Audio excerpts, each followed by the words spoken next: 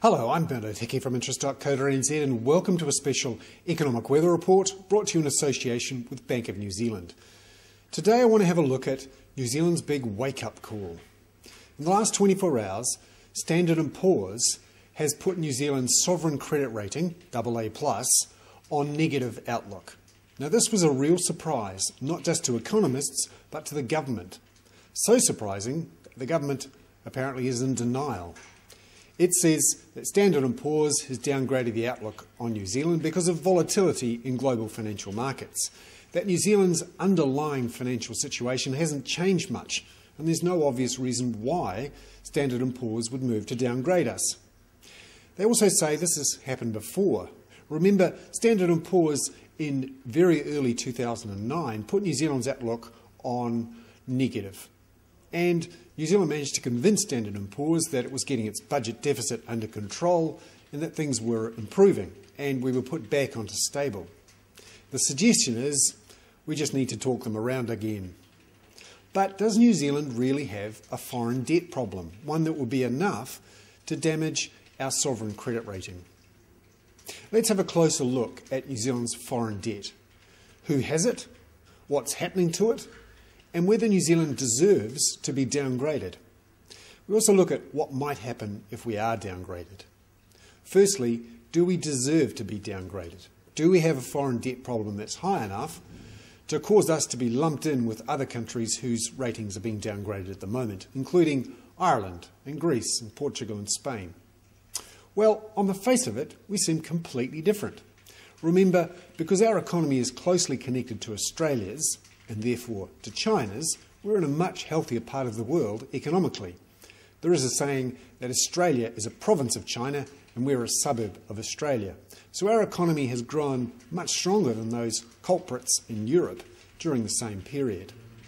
Also, our banking system is much, much stronger. Remember, during the crisis, our big banks, the ANZ, BNZ, ASB and Westpac, which are owned by Australian banks, survived pretty well through the global financial crisis. That's because they weren't too exposed to the international markets and because they were well backed by Australian shareholders. And so they survived fairly well. In fact, they were also backed by the Australian government. And this is a key factor because actually New Zealand's net foreign debts are actually relatively high compared to other countries. And in fact, in some cases even higher than those culprits in Europe who are being downgraded at the moment. So let's have a closer look at New Zealand's debt situation. When you look at our net foreign debt, you can see that as a percentage of GDP, once you include corporate debt or bank debt and government debt, it's actually relatively high, at close to 100% of GDP. That's not far off the situation that Greece and Ireland are in. And when you look at household debt, so how much people in their houses owe compared to their income, we're actually at a really bad situation. We're worse than Australia, worse than Ireland, or almost as bad as Ireland, worse than Italy and the UK and the United States. So our indebtedness, certainly net foreign debt, is actually quite high. The difference is that New Zealand net foreign debt is in the corporate sector, in the banks, not in the government. And that's the key thing, because the sovereign credit rating is based on New Zealand government debt. And we have relatively low government debt as a percentage of GDP.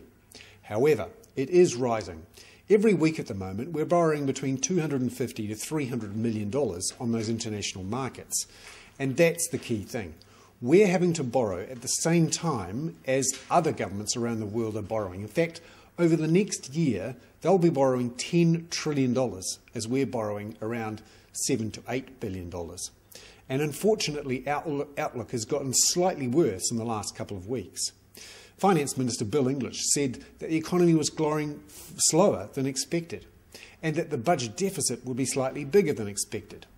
Also remember, we're heading into an election year, so it's quite unlikely we're going to have a tough budget that really crunches that deficit down. And that may be the issue. We actually have a big debt problem. We shouldn't be in denial that this is somehow some mistake from Standard & Poor's. We need to reduce our foreign net debt. That's going to take a lot of work by our country and by our government. The obvious way to do it is to reduce the government deficit and to improve our national savings rate and reduce our net foreign borrowing through the government. That's the most immediate way. Unlikely to happen in the next year because of the election coming up next October, but it's obviously something Standard & Poor's is worried about, and it's something that we shouldn't be in denial about. I'm Bernard Hickey. That was a special economic weather report brought to you in association with Bank of New Zealand.